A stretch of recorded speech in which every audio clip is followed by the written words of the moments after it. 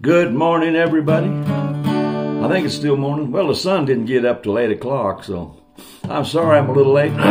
Almost missed the coffee hour this morning, not quite. I'm going to start off with an old song that Roy Acuff made real famous, the old Wabash Cannonball. It was written by Mr. William Kind, I think his name was, K-I-N-D-T. I don't know how you pronounce that. But anyway, it was written about 1904, then it was revived because they done it first for the old Rock Island Railroad way back then. So this is an oldie goldie, the old Wabash.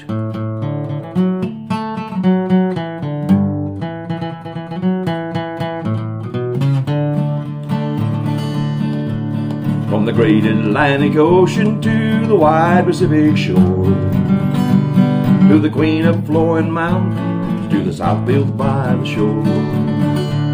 She's mighty tall and handsome and quite well known by all. She's the combination on the Wabash Cannonball. Oh. She come down from Birmingham one cold December day. As she rolled into the station, you could hear all the people say, there's a girl from Tennessee, she is long and she's tall.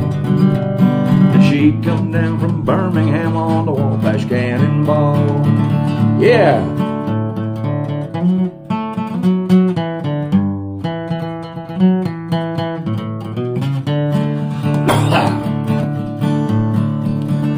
Eastern states are dandies, so the people always say.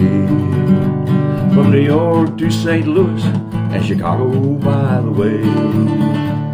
From the hills of Minnesota where the ripping waters flow, no changes can be taken on the Wabash Cannonball. Oh, listen to the jingle, the rumble and the roar, as she glides through the woodlands, over the hills and by the shore.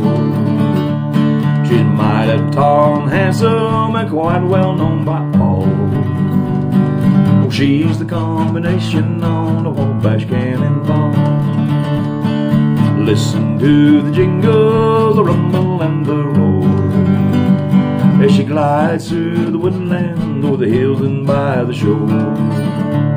Hear the mighty rush of the engine, hear that lonesome old squall, as you're riding through the jungles on the Wabash Cannonball. As you're riding through the jungles on the Wabash Cannonball. Alrighty, we will be right back after this important message.